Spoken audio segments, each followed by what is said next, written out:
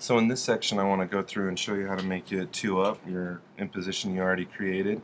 So we need to go in and modify it. I went through and finished all the imposition, laying the pages out according to that template and dummy that I showed you. But now we're going to finish it off. So what we need to do here is change your document setup. And we're going to double that size. So right there it needs to be 10.5. But we also have to account for a gutter in between there. So we're actually going to make this 10.75. Okay? And that's through the document setup once again. And now that you have that, you've got to go through and straighten out your pages, but basically you just have to move them side to side, and you can hold the shift key to move it over. I like to go through and move all of them, holding the shift key. Make sure you get it right and line it up. Makes it a little bit easier to move all of them over. And then come back and, oh, messed up there. One of these didn't quite get to the right line. It's going too fast. So we'll make those, move them over.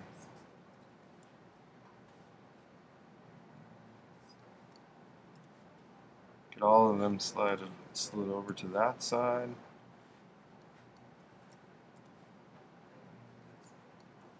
Bear with me just as we pull this through.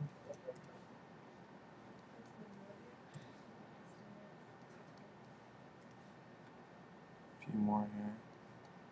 And that should be all of them. So once you move them all over to the side, then you can copy these over. Now I like to use the Shift and the Option command. Holds it straight and it copies it. You see 2 arrows there. As soon as you hold the Option key, it doubles up, indicating that it's going to copy it. If you do it in that fashion, then you can come down and use the shortcut, which is Edit. Where is it? Don't see the shortcut. There is a Transform Again option, and I only probably gonna, oh, here it is, Transform, Transform Again. And you notice that it's Option Command 3. That's the shortcut that I use. Okay. So if you do that, you can select those 2 boxes with the marquee selection. Make sure you get the black arrow.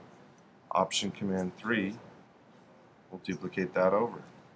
Make sure you use the right selection tool. If you use the wrong selection tool, it'll move just the picture and not the box itself. So you want to make sure that you're using the correct one.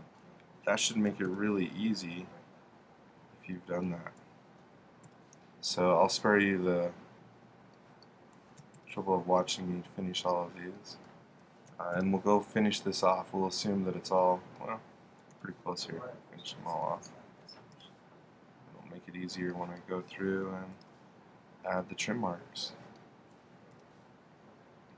So I've got them all done. Now that I've got them all set up, I do want to indicate that gutter. So I can go through File, Document Setup, More Options, and add a slug in there. We'll add the slug at 0.25 at 1/4 inch. Make it span on all 4 sides. We really only need it in the top and bottom, but we'll put all 4 sides. And basically we're going to put a mark, and we can actually use, let's go to page 1. We can actually use this indicator. It doesn't span all the way out, but we could drag a guide in here and put it right on that mark.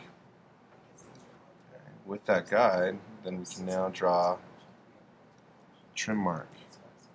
Okay, and I can zoom up in that. And we'd want it to be straight up and down, so I'll try that again. Okay, there's your trim mark. Typically those are a 1/4 point stroke, typically black. So now we have it there, but we need that trim mark to be 5 1/4 to come over here to indicate where these trims are.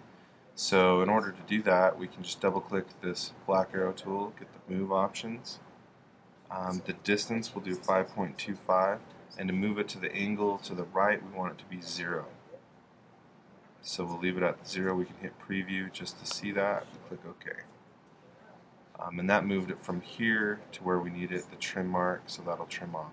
On the edges, we'll just use the default programs trim marks. We'll let InDesign handle that, but we do need them for the center. So now that we have that one, we need to move it one more time. This time we only need to move it a 1/4 inch. Oops, about 25 inches, 0.25. And with that preview you can see it, and we also want to check the copy option, so that copies it. Okay. Now at that point you can use a marquee tool. Okay. You can copy them or use that shift and option command, which I like to do.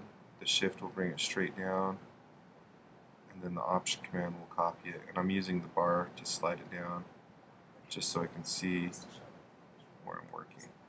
So I'll use the shift and the option, which will copy it in that place. Okay. Now we have them at the top and the bottom. So I'll have those selected. I'm going to go ahead and hold the shift key down and select these two. And at this point we can go to object and group them. Makes it kind of nice. Then you can copy that, go down to the next page, make sure the next page is selected, and you can right click and paste in place, or go up to edit and paste in place, and that's shift, let's see, option, shift, command, and V is the shortcut. So we can click on each one, shift, option, command, V, paste it in place on each one of those. So you'd want to go through and paste that on every page, and then you'll have your trim marks that you need for the gutter. And once again, we'll put the trim marks. I'll show you how to do that right now. If you go to File and Export, remember that export's the only way we can get PDFs in InDesign. There's no PDF options under the Save menu. So make sure you go to File and Export. Select PDF, give it a name, choose your location, hit Save. Then it's going to give you your options. Always start with the high quality print. Then we come down to marks and bleeds. Typically want to add all. You don't really need the bleed marks, so we'll uncheck those.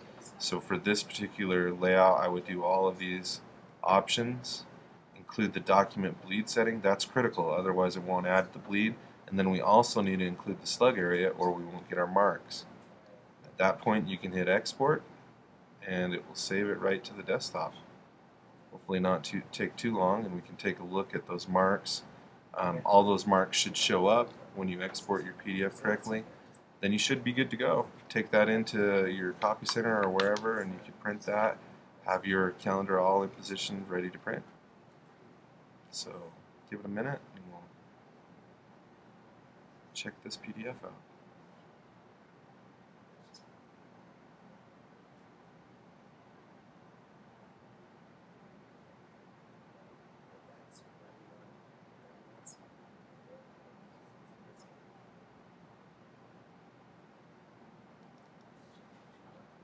And there it is.